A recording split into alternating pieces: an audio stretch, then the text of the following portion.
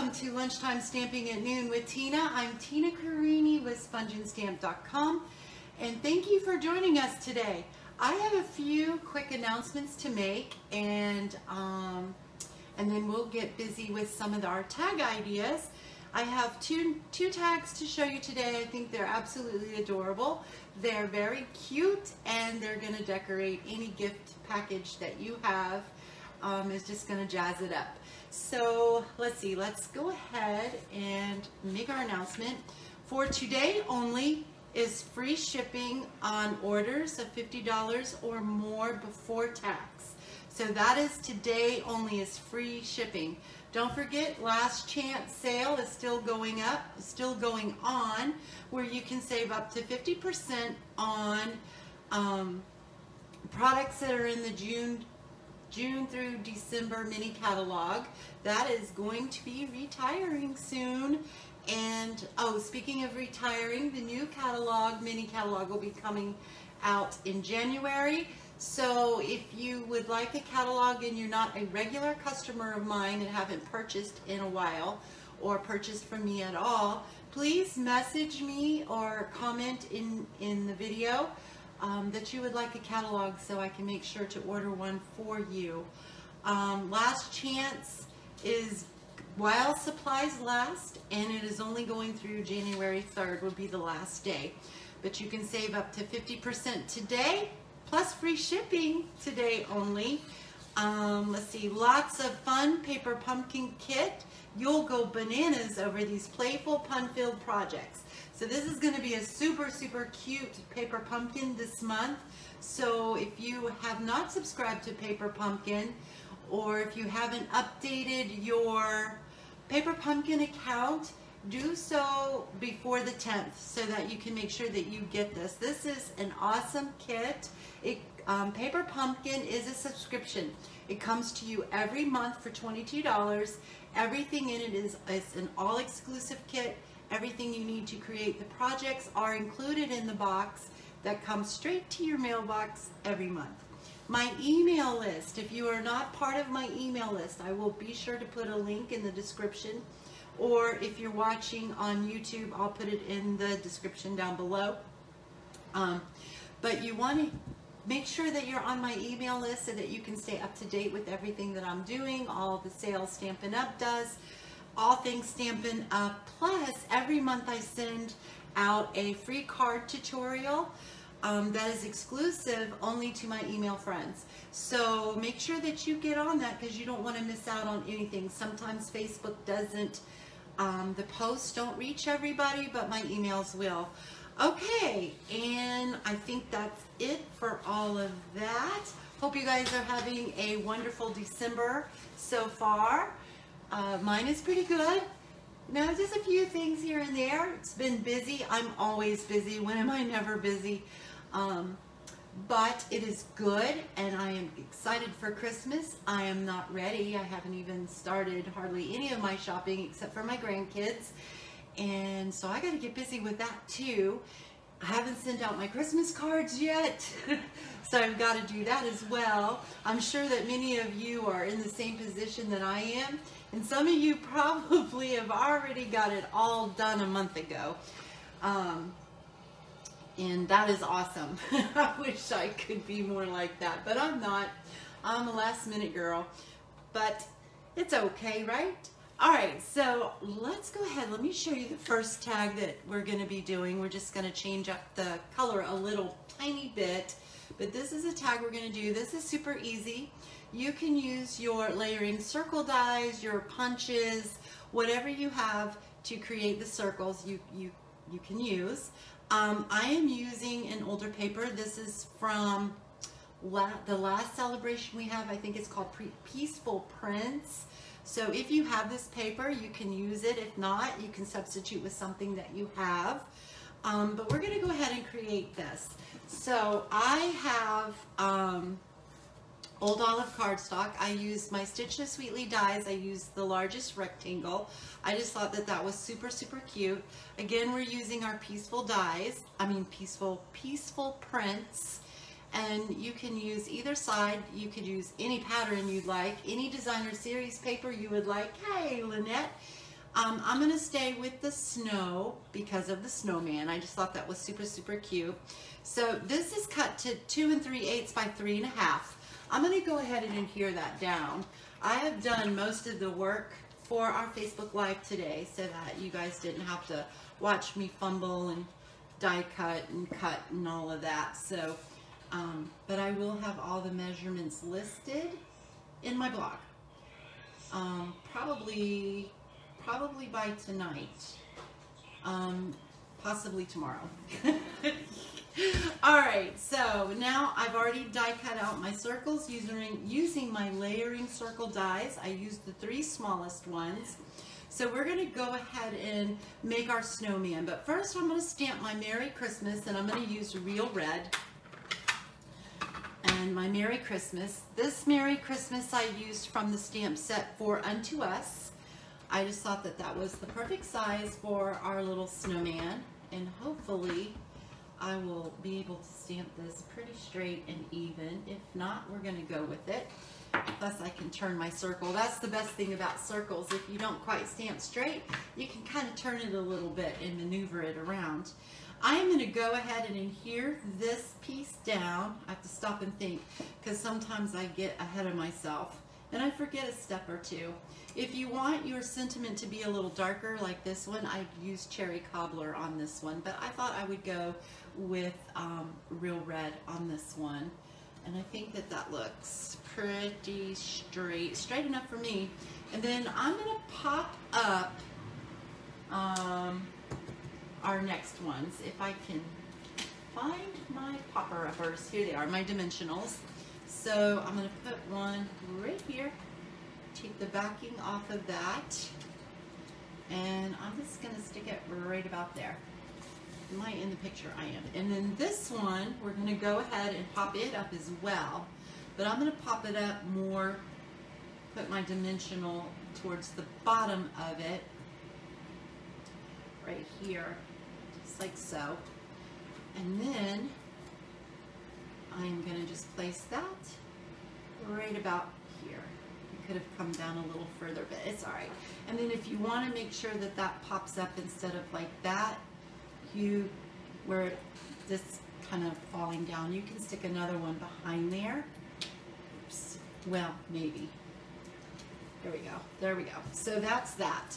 Now I have a piece of ribbon that I already did frayed the ends. So what I've used is let me get the name, the woven ribbon. This is one of the newer in colors. This is Pale Papaya, and I just thought it was a nice compliment to this card. Or not card, but to this gift tag. Oh, thanks, Chris. So all you want to do is just start one of your ends, and then you can just kind of pull it, and it will unfray. That's all you do. So I've already done that so that you guys didn't have to watch it, but you just pull it, and then you can get it as long as you want it, or as short as you want it, and that's it. And then we're going to take a glue dot, and we're going to glue that down like that. And then you can just stick it right up underneath, like so. I think I'm going to fray this one a little bit more. And then I'm just going to cut it. I'm going to trim it up because I don't need it to be so long.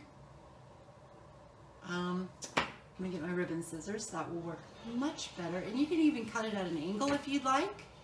However you want to do it. But isn't that really cool? So let's take a glue dot and stick this right on here, and I'm going to fold this over just like that so it looks like that. And then we're going to stick another glue dot on the back side of this just like so. I'm going to tuck it up under here just like that, and there we go. Let's get these little fray things off of here. And there we go. So now it's just time to decorate his face. So you can do it any way you like. You can take your marker and just draw his face on. You can take your backs of a paintbrush and dip it into your ink pad and just do like so, however you want to do it. But I'm using rhinestones, and I'm using my basic black ones. And I'm going to use the largest ones for the eyeballs. So you can place your eyeballs wherever you would like to place them. And then we're going to use the smaller ones for his mouth. You can draw his mouth. You can do however you want to do it. Remember, this is your snowman, and you make him the way you want to make him because he's going on your packages to someone special. So there we go. Now to make the nose, I didn't really feel like trying to cut a nose out, cut a triangle out. So I've just found an easy way. You can use any dies that you have that make a triangle corner, or if you have the triangle punch or die or whatever you have. I am just using, this is the ice cream cone builder, and I thought the tip of the ice cream cone makes a perfect little nose. So I just punched that right out, and then I'm going to put a little piece of, or a little dot of glue right where I want my nose. Take your pick tool, pick my nose up, and just place my nose where I want him to be. So there we go. So we are all ready except for putting our ribbon on. So let's see here. Let me try to keep up with comments and stuff. I'm going to take my hole punch. You can take any hole punch you want. If you don't have a hole punch, you can use your paper piercer and your piercing mat and just kind of wiggle it around and make a hole too. And then I'm using some of this sheer ribbon in Real Red. I am going to cut off a piece right like so. And I think I'm going to make a little, make it a little fancier, this one. I just put it through each end, but this one, I think what I'm going to do, I may or may not. It all depends if I can get this through this little hole. Okay. Just like so. Like so. I got it backwards, but it's okay. I think that's all right. And then you can do like that. You can always put a little bow using baker's twine or whatever you'd like to do on top of that. And then on the back side of it, before you put your snowman, if you have a to and from stamp, you can stamp that on the back, or you can just write to and from, a little message, however you want to make it personal, personalize it for you. So anyway, so that is that one. Oh, I forgot one thing. On this one, I don't know if you guys can see it or not, but I used a little Wink of Stella. We're going to do the same thing on this one, but I think what I might try is, I'm afraid if I get it too dark though. Let me see. You guys can always tell when I'm thinking because I click my tongue. Shoot, where's some pool party? I think I want some pool party. If I can find my pool party. Pool party. Pool party. Okay, so I'm just going to squish my lid a little bit here. I'm going to show you. I am going to take, I got some ink in here. I'm going to take my Wink of Stella and I'm just going to rub it in here. That's all I'm going to do. I might add a little bit more. You got to be careful though, because I keep forgetting to order this. You guys, I lose my mind, I tell you. So I put some alcohol in there to kind of get it to, well, it's not going to be very pool party. I tried, right? That's all I can do. Just kind of make it look a little pool party. It's not really working. There we go. Had too much Wink of Stella and not enough ink color. So anyway, you can just do like that, just to give it a little bit of an icy look, like a snowman, and just kind of go around however you want to do it. And then I'm going to take it and I'm going to dab in some of the snowflakes just to give them a little bit of sparkle too. Just to jazz up our Christmas gift tag. So just like so. So that's all you have to do. Very easy. Gives it a little bling bling. Makes it special. Alright, so how do you guys think? I hope you love this tag because I think it's super cute and I can't wait to put it on a gift package. Okay, so the next one is going to be pretty easy too. I have to stop and think here though. I don't want to pull in the wrong one. Again, we're going to use the Stitch So Sweetly largest scalloped die. I am bringing in another design from the Peaceful Prints. Again, you can use whatever designer series paper that you have. You use any colors you want or whatever. It's your Christmas tag. I am just here to give you some inspiration and some ideas. So I decided I would use the birch print. I thought that was really, really pretty. I'm going to put some glue on the back of this. And we're just going to try to center this the best that we can. I'm happy with that one. And then I took one of the prints too. I think it's from the Peaceful Prints as well, that has all the buffalo check deer on there. You can fussy cut them if you would like to, whatever. I chose not to fussy cut them. I just used a retired circle punch. Again, if you have your circle punches, if you have the layering circle dies, your stitched shapes has circles in there that you can use as well. Whatever you have, or maybe you just want to use a different shape, that would be perfectly fine too. So I just punched it out. We are going to pop this up using dimensionals. And I'm going to put a couple on here, especially since this is thin designer series paper, so it's kind of floppy. So I'm going to give it a little bit of extra support there. And we'll take the backs off to these. Hopefully I'm not getting ahead of myself because I did not pre-make one of these. So this one, I got to remember what I had in mind. All right, and then I went ahead and punched out some sprigs using my sprig punch. And I punched out real red sprigs. And I also brought in, I know you guys can't get this anymore, but maybe you have some. I know that a lot of my customers did get this in the celebration. This is absolutely beautiful. It's the, oh shoot, I forgot the name of it. Dazzling something, or no. Oh, I can't remember. Bedazzled designer series paper, something like that. But anyway, you can use that. If you don't have any of that, you can use vellum.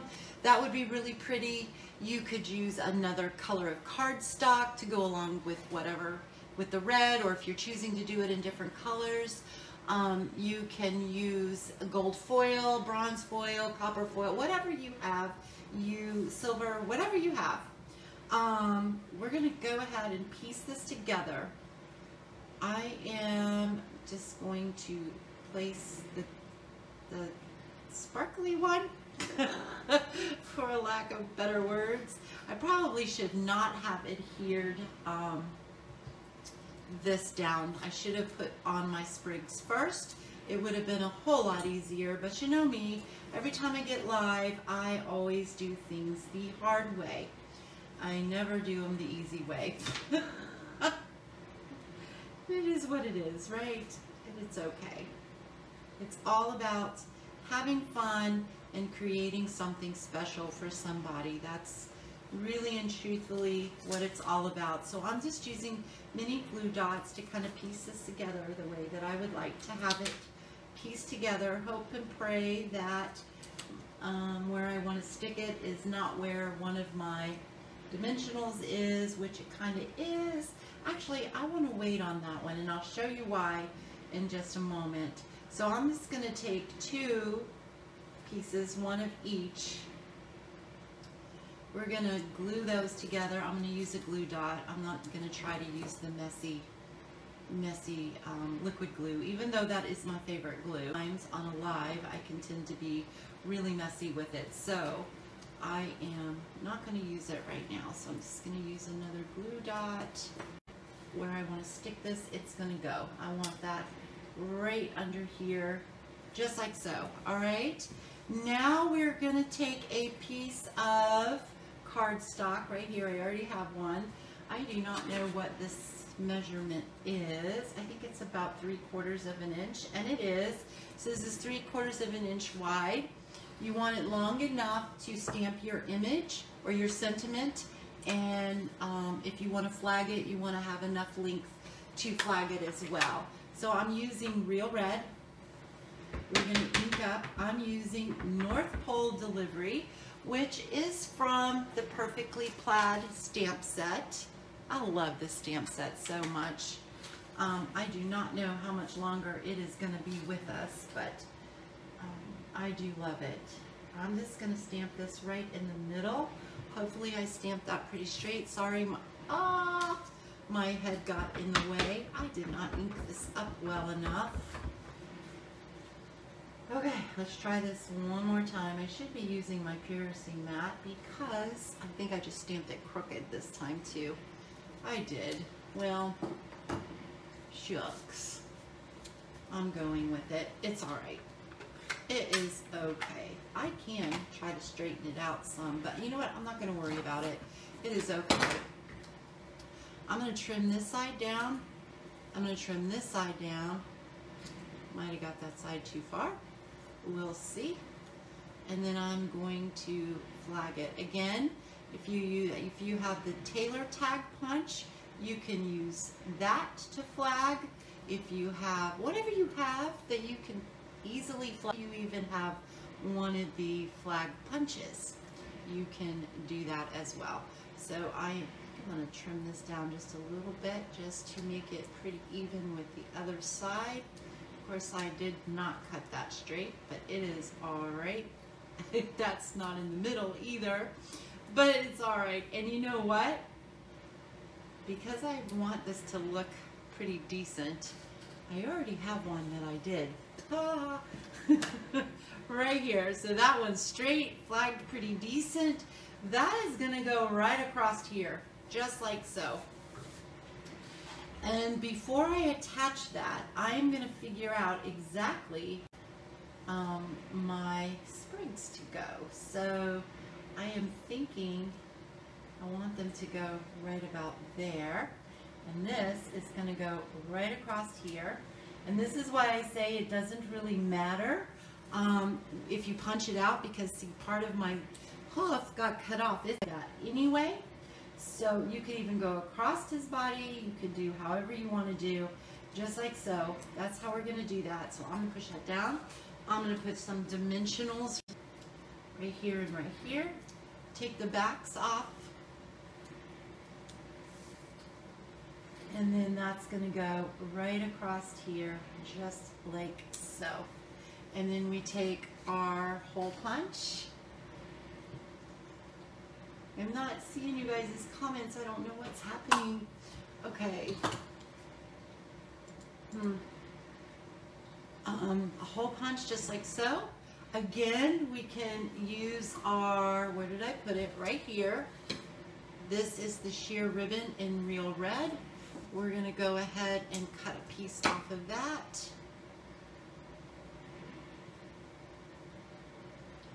I'm going to stick this through here. See if I can't get this the right. Oops, slid out of my fingers. Okay, I'm so sorry you guys for the connection. I don't know if it's our internet or if it's just Facebook Live lately. I can't tell you. Alright, so we are going to go just like so. Pull that tight, just like so. You can fiddle with it to get it just how you want it to be. I'm not going to fiddle too much with it, but again, you can just tie a baker's twine if you want to put a bow up here and make it fancier. It really all depends on you and what you like and what you want to do. And again, you can stamp to and from, or you can write it out. I am going to write mine out this year, so that will be easy.